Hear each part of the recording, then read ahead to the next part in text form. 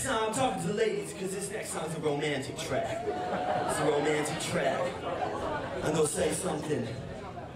I'm gonna say that the black dude is a superior dude. We the superior dude. I know you're gonna say I'm racist. I'm just saying we better at rapping, we better at track.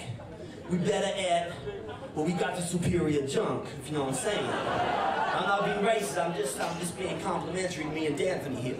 And a few fellas out there, I see a few of you dark-skinned fellas out there. This song is about a very important time in a man's life. When he's with his girlfriend, you know, and the first time he shows her his junk. You know what I'm saying? It happens to all of us. It might be the first time you meet the girl, you may be going out for a month or something, you gotta flop your junk out at some stage. When I first showed LaSquisha my junk, this is what she said. Play that shit. Yeah.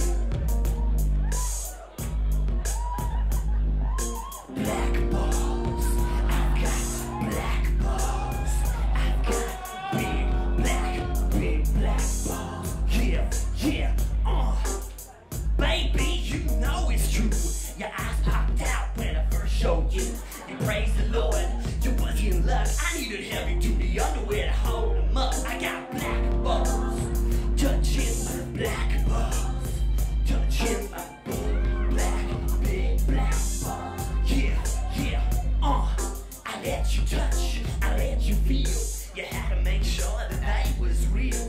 You held my balls like you was holding a dove, cause you was in love. He got black balls, I got black balls, I got big black balls. Yeah, yeah, touching my black balls, touching my black balls, touching my big black balls, motherfucker.